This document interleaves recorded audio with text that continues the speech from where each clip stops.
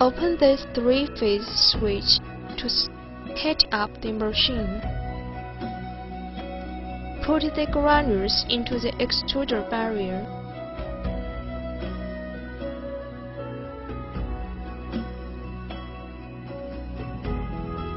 Fill the water tank with water. Heat the mold into the required temperature.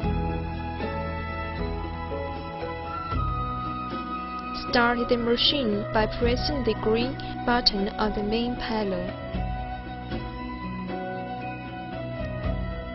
Press the green button, which is beside the inverter, to start the feeding roll. Turn on the green switch of discharging roll. Open the pressure indicator. Adjust the speed of main machine and the sub-machine.